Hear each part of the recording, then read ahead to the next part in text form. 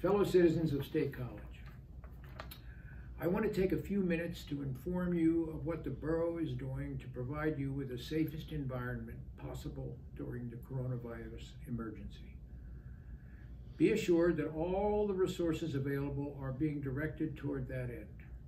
We are strictly following directions from the CDC, other federal agencies, and the Commonwealth of Pennsylvania.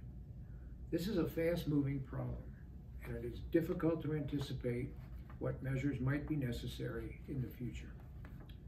In the meantime, please follow instructions regarding social distancing and personal hygiene. Avoid crowds. Stay at home as much as you can. This is probably the best thing that you can do, is to stay at home as much as you can. And follow the latest developments by frequently checking the Borough website, www.statecollegepa.us/coronavirus. I would like to send a special message to those who have lost jobs in the crisis. There is little that the Borough can do at the local level to deal with such problems. But I assure you that I and my colleagues will be urging our congressmen and senators to pass legislation that will provide support to the financially most vulnerable.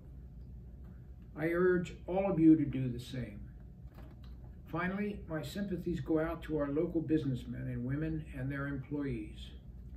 Again, the Borough's priorities must be to protect our citizens from the spread of the virus. But I know how important our small business community is to the Borough and how much you contribute to the economic, social, and cultural life of our city.